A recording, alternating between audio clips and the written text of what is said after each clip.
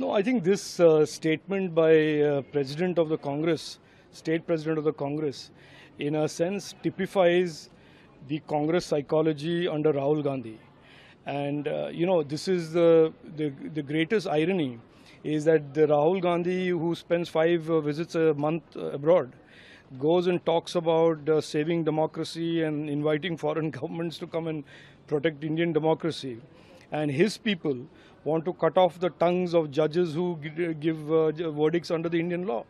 So in a lot of ways it shows how the Congress has fallen from the great old days when there were statesmen in the Congress to now a party being a party which is full of violent lumpen elements on one hand, and the other hand you have people who lie through their teeth and do fake news and fake information. So it is tragic that the grand old party is now a party full of people who want to cut people's tongues off.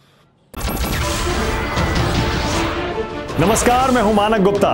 अगर आपको हमारा ये video पसंद आया हो तो इसे like और शेयर जरूर करें, और हां, हमें सब्सक्राइब और फॉलो करना ना भूलें ताकि आप देश और दुनिया की कोई खबर मिस ना करें। तो जुड़े रहिए हमारे साथ और देखते रहिए न्यूज़ 24।